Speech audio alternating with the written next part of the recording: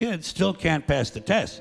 So, don't you worry about that. We're going to lower the passing grades. And that's what they do in a lot of these schools now. They lower the passing grades so more kids can pass. More kids pass, the school looks good, everybody's happy, the IQ of the country slips another 2 or 3 points, and pretty soon all you'll need to get into college is a fucking pencil.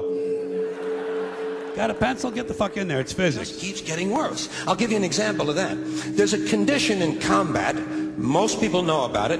It's when a fighting person's nervous system has been stressed to its absolute peak and maximum, can't take any more input. The nervous system has either snapped or is about to snap.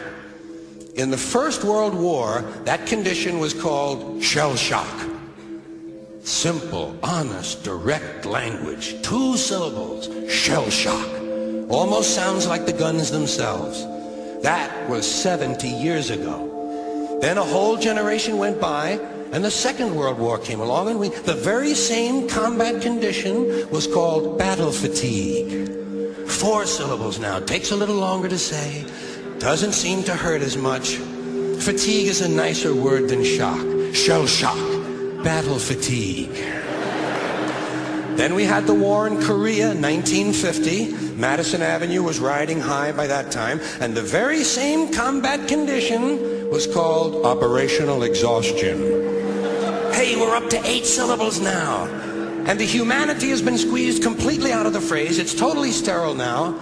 Operational exhaustion. Sounds like something that might happen to your car. Then, of course, came the war in Vietnam, which has only been over for about 16 or 17 years. And thanks to the lies and deceit surrounding that war, I guess it's no surprise that the very same condition was called post-traumatic stress disorder. Rebel assholes, you know. My daddy. Well, you know, my daddy used to say, blah, blah, blah, blah, blah, blah, blah, blah, blah, blah, blah, blah, blah.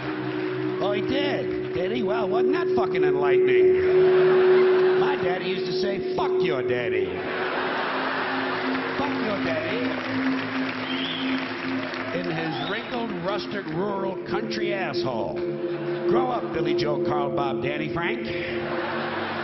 You're not 6 anymore. More like 9. For it, be happy with what you got. Because the owners of this country don't want that. I'm talking about the real owners now. The real owners, the big wealthy business interests that control things and make all the important decisions. Forget the politicians. The politicians are put there to give you the idea that you have freedom of choice. You don't. You have no choice. You have owners. They own you. They own everything. They own all the important land. They own and control the corporations. They've long since bought and paid for the Senate, the Congress, the state houses, the city halls. They got the judges in their back pockets. And they own all the big media companies, so they control just about all of the news and information you get to hear. They got you by the balls. They spend billions of dollars every year lobbying to get what they want.